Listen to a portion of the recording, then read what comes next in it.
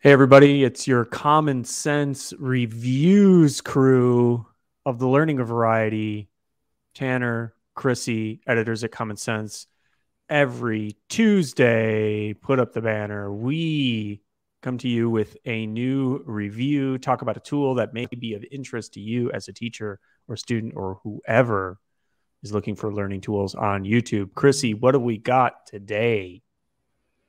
Today, Tanner, we have a product called PebbleGo, and you can find it at PebbleGo.com.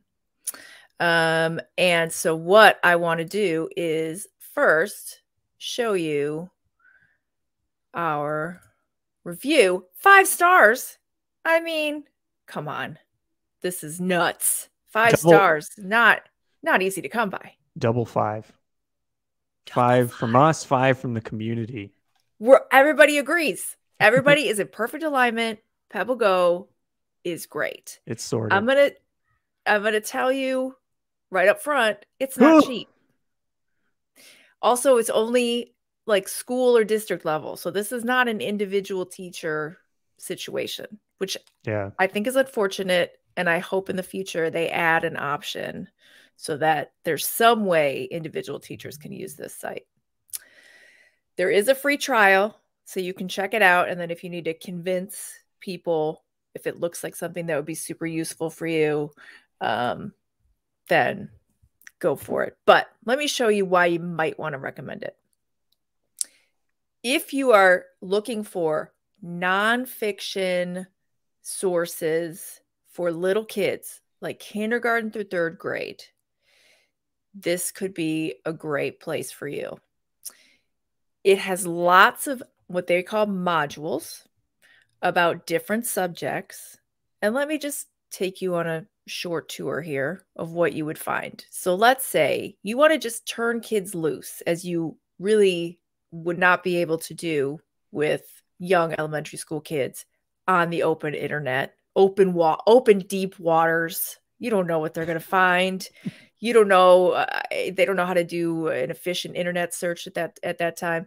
But you want them to have good targeted information that's kid-friendly and has supports, especially if they're emerging readers, etc. So you can go into, What did you say? I didn't say anything. Oh, sorry. It might be your cat. It could be. It could be one of the cats. Yes. Let's go into Mammals. And you see that there's support if you are having a hard time reading. If you are an emerging reader, there's some support right out of the gate. One quick thing I noticed, though, on the main screen there was Spanish, but on this one there's not. I was kind of expecting the whole thing to be dual language. Oh, okay. If you click through, it kind of takes you into a nice little experience. That's nice. Yes. Liking what I'm seeing. That's right. So you can choose here. Yeah. In what language you want to approach. Wow, that voice was different. That was interesting. Okay, so let's take a look at some other mammals. Coatis. Here, a kid can listen to the information. There is a glossary definition. They can get all kinds of information in sort of short, bite-sized pizzas here. Life cycle, fun facts, etc. And then down here, they can get the citation information, which is really useful. So it's, again, a great way to get kids started on that path of knowing how to do research. If you want to set kids loose, they can spin this little wheel just to spice it up if they're not sure what they want to look up. Could be a fun, if you were to project this, a good kind of thing to start or end the day is spin the wheel and see what we find. Kind of. Yes. Agreed. And let's see. If you go back into these modules at the bottom here, there are some games. The games are maybe not the highlight of PebbleGo, I would say. But there are some interesting, like this one, I don't think I've seen too often, this kind of an approach where you're zoomed in and then you take a guess at what you're seeing. So that's a little bit interesting. The rest are, they're fairly familiar types of games. And then you have question of the day. That's just basically like a crowdsourced opinion sort of a question, but it's fun, interactive for little kids.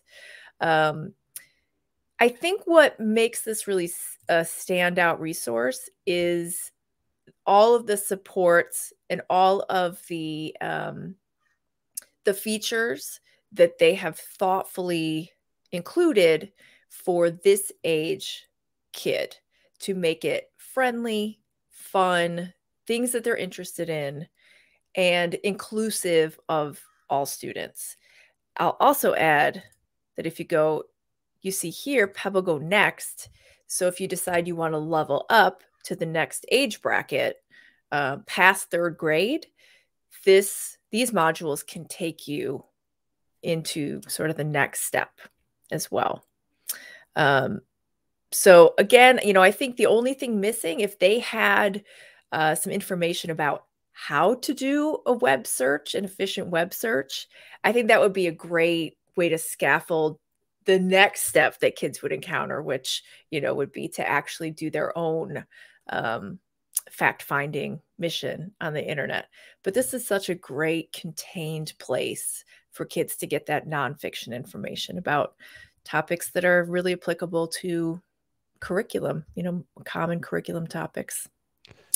I think I saw a videos link. Does each of those little activities or entries have a custom video? If you go to one of the, Let's see. At Yes. the bottom there's video. Yep, there are different printables, videos. Yep. Yeah, which is nice. So some little extra extensions if you want to print those things out and prepare them ahead of time or show the video. I do recall, the last time I looked at PebbleGo was years and years ago. And I remember thinking of it, they positioned it back in the day as more of a search engine, like a safe search kind of experience. It strikes me now that it's more like a modernized encyclopedia almost, right? Like, yeah, that's a really good, I think that's a really good way to describe it. It does have that feel for sure. Yeah. A really kid-friendly, accessible encyclopedia. Yeah, and a good place for research, for projects or writing assignments, that kind of thing. You could see it. You can see why they can get away with charging what they charge, because it could be a thing in an elementary school that every classroom is making use of, perhaps even on a daily basis in some way. So, yes. So if you want to read that review, go to commonsense.org/education. So we have a review of PebbleGo as well as all kinds of different tools. Make sure to show up every Tuesday to find out about new tools we've reviewed that may be of interest to you. And we will see you next week.